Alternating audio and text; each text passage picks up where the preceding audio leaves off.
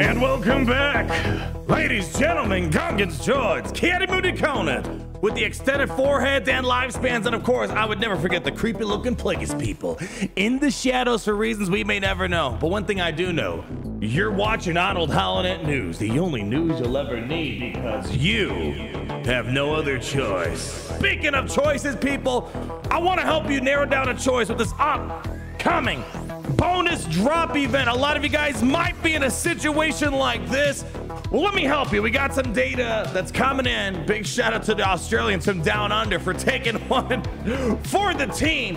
I want to help you guys make a prudent decision, kind of a warning, PSA, in regards to this upcoming event. Don't overinvest. And the other thing we're going to talk about, I've been getting a lot of chit chatter on the radio about this. Level 90 coming soon. Yeah. I don't know, people. We got a lot to talk about, but let's get on to it.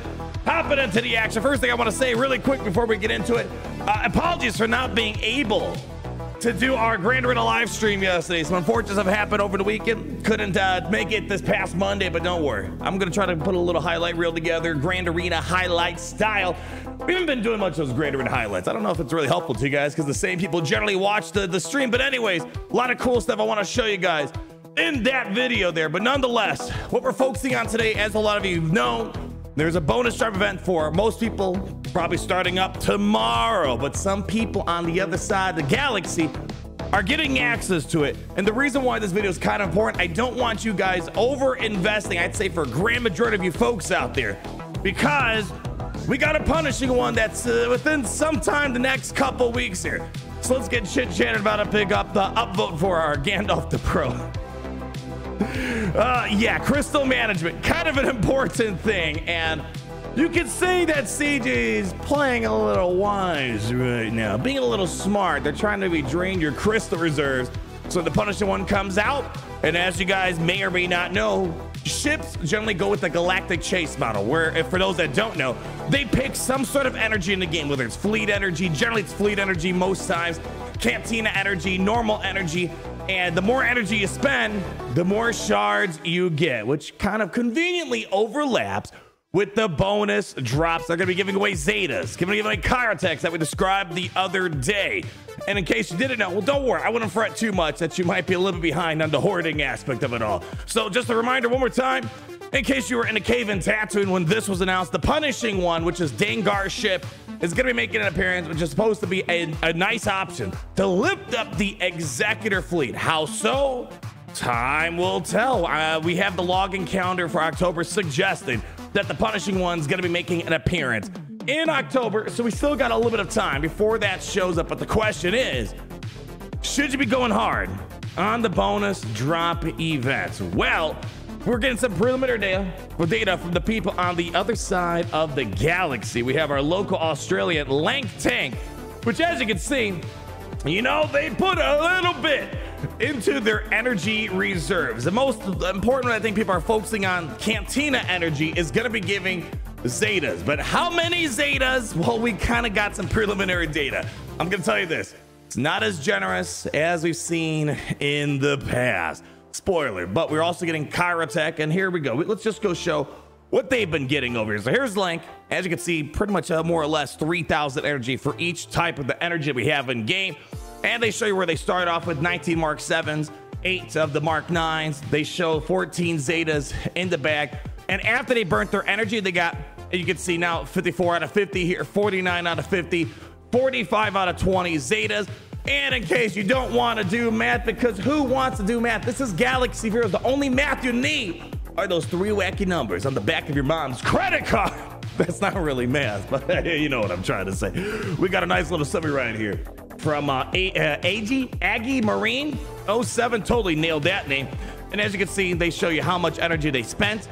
And they show with the energy that they spent here, they spent 3,744 fleet energy. They got 35 Mark 7 Kyrotechs. Okay.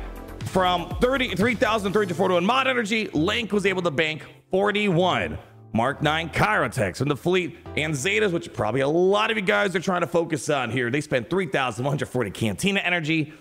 They got 31 Zetas from Cantina. So more or less, just from Lank's data, we're going to show more conglomerate data, which generally when you're looking at data, you want more than just one person's personal experience.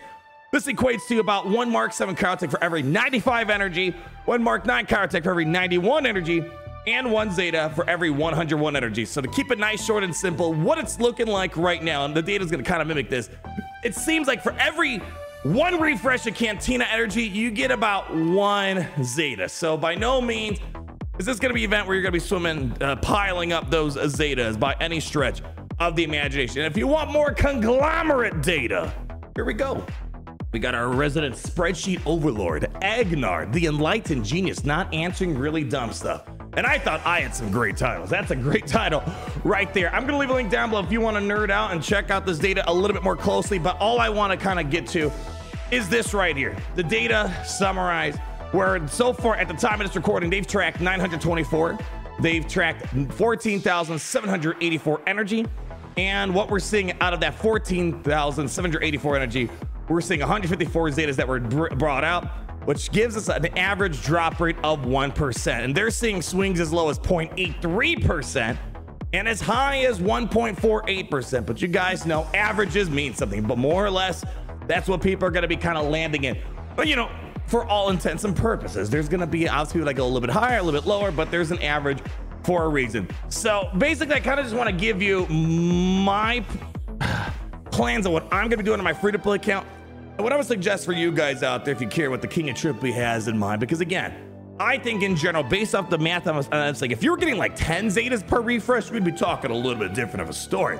By no means do I think this is going to be an event that's going to give you crazy amounts of Zetas. Of course, if you're Zeta starved, free Zetas are free Zetas. No one's going to complain about that. But once you start getting past the point of free and you're starting to spend a lot of crystals or that almighty dollar, then all of a sudden we're having a little bit different of a conversation. So let me kind of explain what I would recommend, what I'm going to be personally doing. So let me go pull up the greatest free-to-play account of all time, mathematically proven. I mean, literally, you don't even got to check and verify. I can just believe me.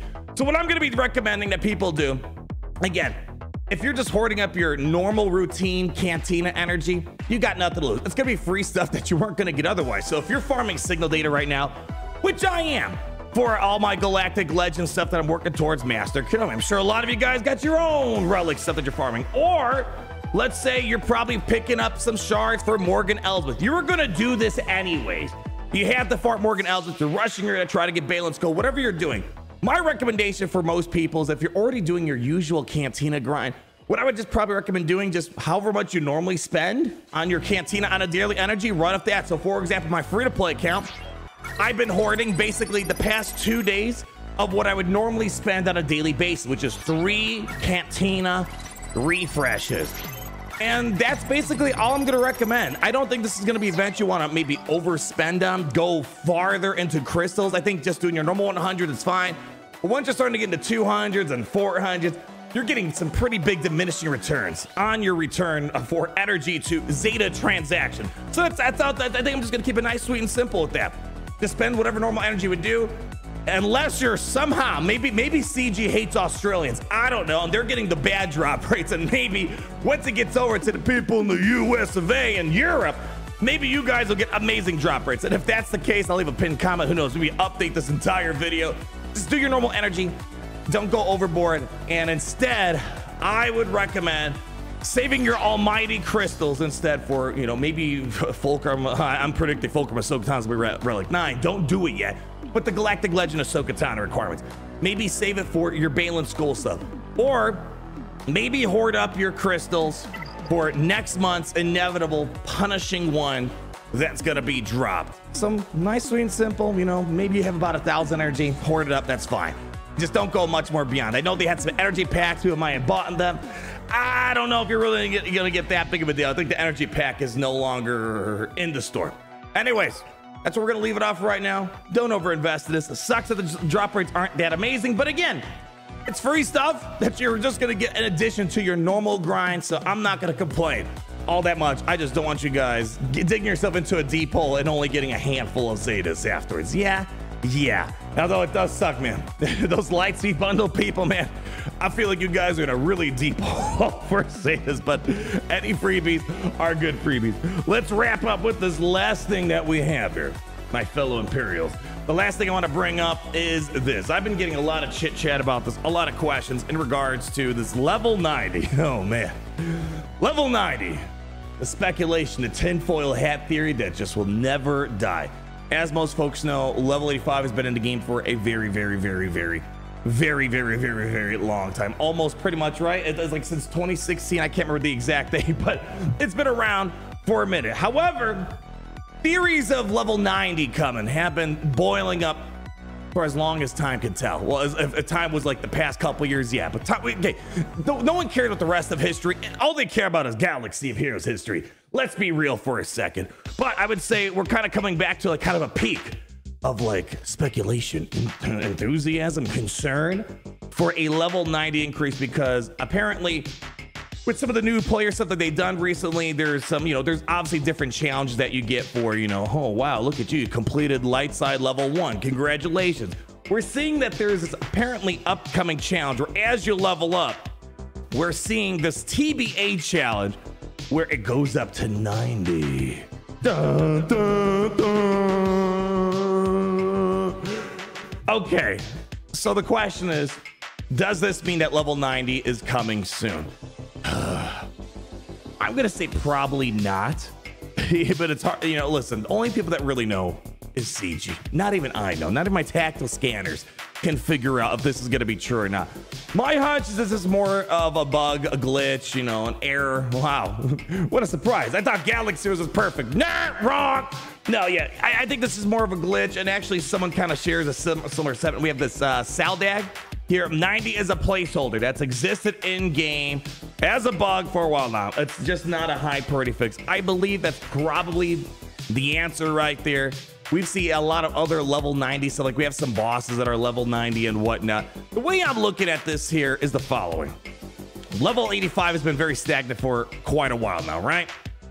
But you know what hasn't been stagnant? Gear. We got gear 11. Then we got gear 12. Then we had gear 12.5. Then we had the gear 12 finishers. Then we had gear 13. Then we had relics 1 through 7. Then later on relic 8 with the challenge rank rate. Then later on relic 9. If I had to guess, I feel like relic 10 is gonna happen before a level increase of whatever it might be. Or who knows, maybe they'll happen concurrently. The biggest thing for me is there is a meaningful upgrade to the character when you, at least in this game. Other games, they scale levels differently, like Marvel Strike Force, even Lord of the Rings Heroes of Middle-earth. We're not focusing on that. Games work different in every single game. Not one economy, not one level progression. Character upgrading is gonna be similar to another. So what I'm getting at is, I just feel like level 85 to level 90 isn't really going to be a meaningful upgrade compared to, let's say, a relic 10 or, I don't know, relic 15, 20, whatever they're going to be looking at here. Unless they actually do something meaningful. Like some speculations, what if they scaled a certain stat from level 85 to level 90, a lot greater than previous levels? Okay, maybe. But or what if they require something else other than currency? Because right now we have so many ways to garner currency. You can use your raid currency to pick up credits. You have the Duel the Fates event, which is coming back not too far from now. You're gonna be swimming in credits in that event. Then of course you have the credit heist. In general, I feel like credits is probably the lowest crunch in this game. Now, of course, that could change. Maybe that's why they're flooding us with credits. I don't know if that's just them just giving us stuff that we really don't need, but they just want us to feel good, or there's something down to whether it's a relic 10. What if relic 10 required, I don't know, 10, 20 million credits upgrade? What if there was a level 90 and to go from level 85 to level 90 was like 20 million credits?